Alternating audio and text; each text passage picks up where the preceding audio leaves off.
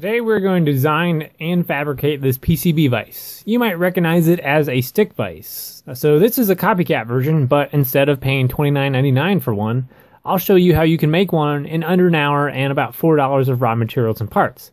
But honestly, just buy the stick vise, because I spent about 4 hours drawing this in SolidWorks, another 2 revising errors and design improvements, and then another hour machining on equipment that's totally inaccessible to the average person. But I did make some improvements, and that's worth sharing in this fabrication video. A PCB Vice is a nice thing for hobby electronics. However, a good PCB Vice can make a drastic difference in your soldering experience and overall quality in your workflow. But until I saw this stick vise, I realized this is somewhat easy to fabricate, and why not do it? Because we can. Like learning any skill, making a project you want keeps you invested. So since I need to learn some manual machining and SolidWorks, I figured why not copy this and see if I can fabricate it. So I spent some time analyzing the original stick vise, basically measuring everything that fit into a nominal value and guessing the rest of the features. One feature I did want to improve was the wing nut that actually tightens down the vise. The wing nut to adjust the vise is cumbersome, and a knurled thumb screw would be even better. I'll stick to metric hardware for the bolts, but the shaft is going to have to be 1/4 inch since that's all I can find in the scrap bin. I'm going to print the soft jaws. After all, I'm manually machining this, so simplifying some hole locations would save setup time and get it done in fewer moves. I produced each part in 3D, generated the assembly, and then the mechanical drawings, which serve as my reference and guide for all my manual machining. First, I start with 1/2 inch square stock 6061 aluminum. Using a horizontal bandsaw, I rough cut the stock to the lengths I need for each block, which is about 3 1/4 inches. The mill is used to square one edge and then take the stock down to dimension, which is 3.00 inches. Micrometers are used to check this dimension and verify how much material to remove and make my moves on the digital readout on the mill. Once all the blocks are machined to size, I edge find off the stop block and the rear of the block to get my 0.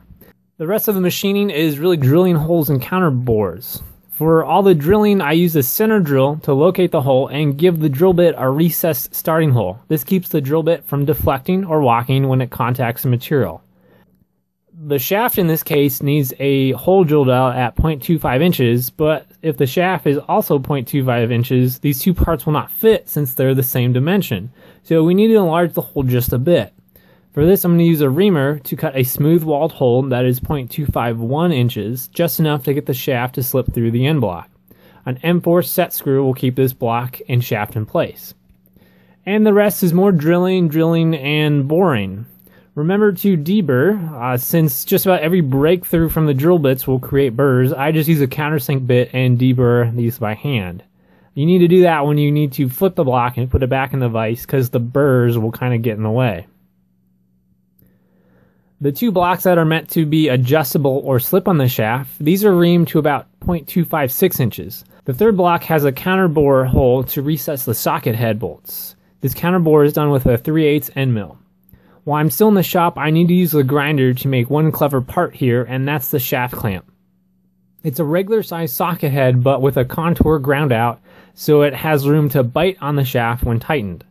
The location of this hole required some guesswork, as did the counter bore. And that would be the location to how close we want to creep on to where that shaft is. I'm still not happy with this location because this is one of the dimensions I had to guess, but it works for now.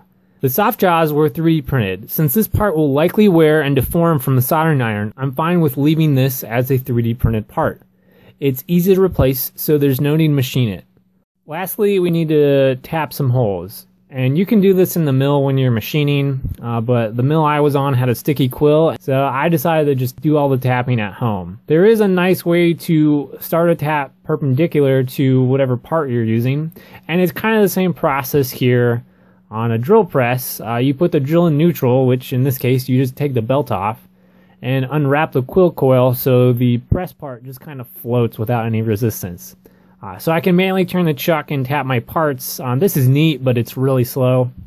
And my blocks are pretty big, so the tap should straighten out once it gets in there. So I just use my cordless drill and power tap these. It's much faster.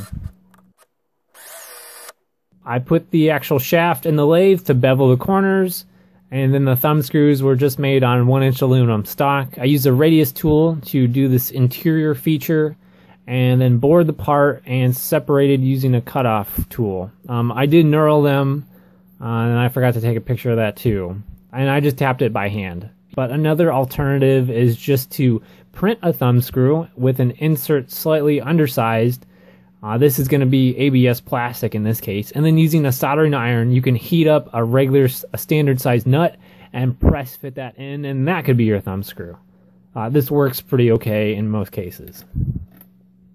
I just picked some basic hardware to assemble this. The original stick vise uses shoulder bolts, which I modeled in SolidWorks and put the dimensions so I could change this later, but for now I wanted to skip the $2.50 each shoulder bolt costs and just use some partially threaded M5 socket head bolts because I had them.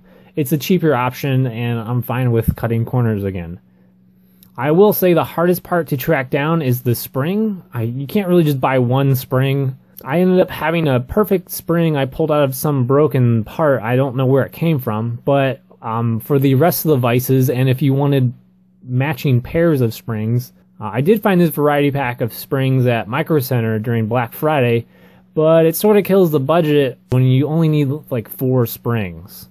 And the set screw, I already had a bunch of these from buying GT2 belt pulleys for my claw machine. Usually those come with an extra set screw, so I just use that in this case. And that covers all the hardware, just generic off-the-shelf stuff, trying to build this within budget. This raw aluminum bar stock has a rough finish. It's unsightly. Fortunately, there is a bead blaster in the shop, which creates a nice, fine textured finish on aluminum. Unfortunately, the bag ripped after I made the other vices, so that step has to wait. You can see the difference right here between a bead blasted aluminum block and a non-bead blasted aluminum block. One thing to note, if you do bead blast, plug all your threaded holes because this aggregate will get lodged in your tapped holes and convince you used the wrong thread type.